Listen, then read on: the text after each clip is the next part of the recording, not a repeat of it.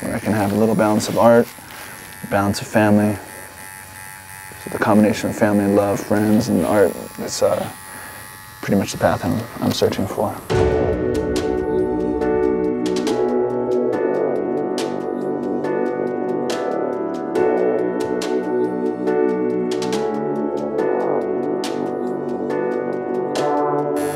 Grew up in between LA and Santa Ana, and it was an interesting upbringing. You know, my father's from French Polynesia, Tahiti and Marquesas, where tattooing had been in the tradition of the people for a long time.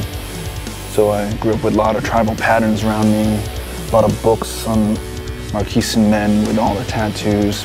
But because my father was Polynesian, he had different habits. I didn't really grow up with a lot of toys around. He always handed me a pencil. I spent a lot of my time drawing. That was my pastime. I don't know if it was a tourism pastime, but it was handed to me, and I enjoyed it. But I spent a lot of years drawing from an early age, and as time went by, I came to love art in itself. As I was getting older, I started painting. Art had always played a huge role in my life. I think I had always taken art classes in school. When I went to junior college, I took some courses there. I don't think there was ever a time in my life where I didn't have art involved in my life. It was definitely the pivotal moment when I was working at the casino where I decided I had to get out of the casino business and had to try something. So when I had that opportunity to get that apprenticeship with Franco, I jumped on it ASAP. Without any hesitation, moved my entire family.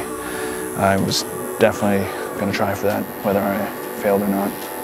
If it meant that I got to get into the tattoo industry and do art every day, I was going to do that.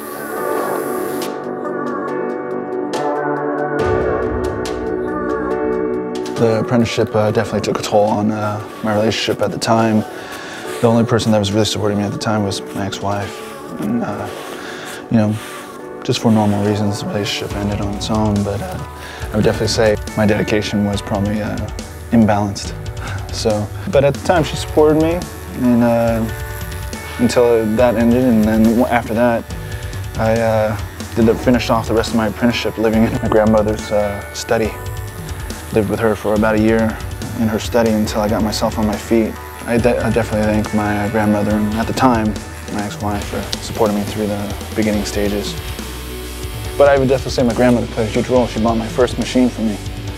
She said there was not many things she got to do for me, and she wanted to participate in something that she thought mattered to me. So she bought me my first Mickey Sharps, which was really cool.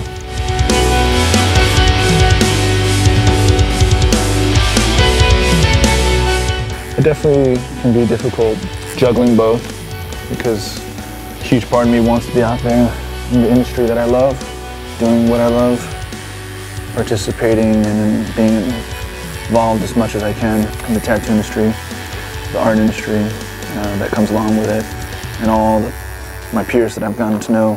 Family's really big, so it's really hard to balance them both, because I try to, luckily my son is highly in love with tattoos, and I've been teaching him art since he was 5 years old, so I don't have too much of a separation. My son seems to be going down the same path, and I'm extremely excited to share that with him. Getting to do that is great. Trying to find ways also to balance out your relationships in life, it's always interesting, but I think it's necessary to have a good balance. I find myself to be happier that way, where I can have a little balance of art, a balance of family. The combination of family, love, friends, and art is pretty much the path I'm searching for.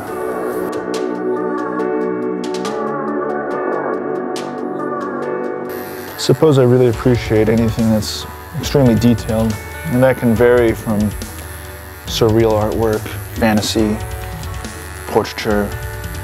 I feel like as long as I can also be creative with it and add a lot of detail to it, I really enjoy that. Such as this piece right here, it's something where Andrews has allowed me to do something from my imagination and add as much detail as possible, so I really enjoy that. Anything where I can combine fantasy and realism together is probably my favorite thing right now.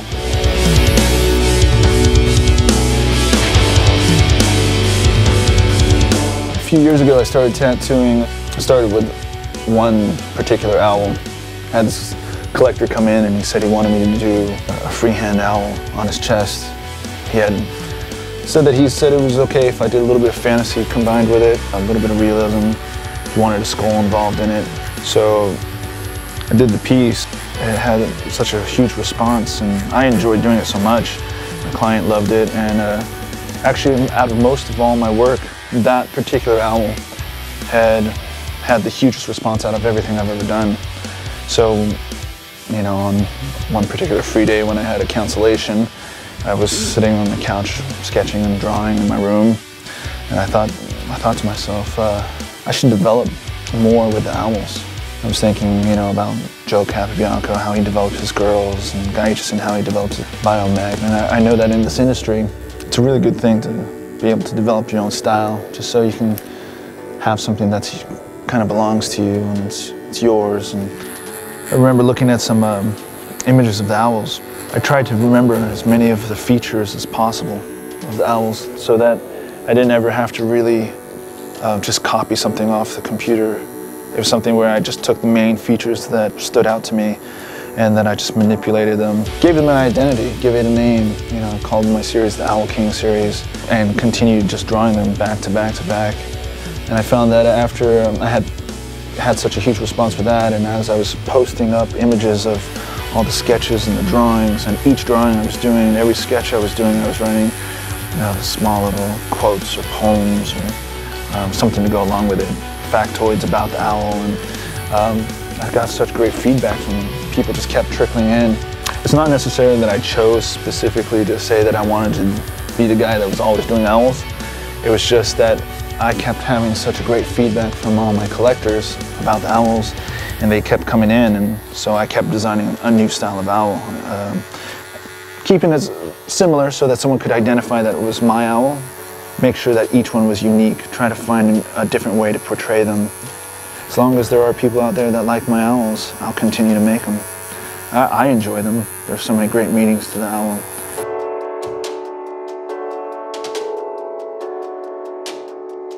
Am I an owl? I suppose, in theory, if I was to say there was an animal I'd want to be, I suppose the attributes of an owl are worthy enough that I would choose to be an owl, as long as I can combine a couple other animals, maybe a wolf and something else. But the owl is pretty cool. It's a predator. It's wise. It has a mystic feel of watching over the dead as they transcend to the next stage of the afterlife. Am I an owl? Maybe in spirit. Maybe in spirit.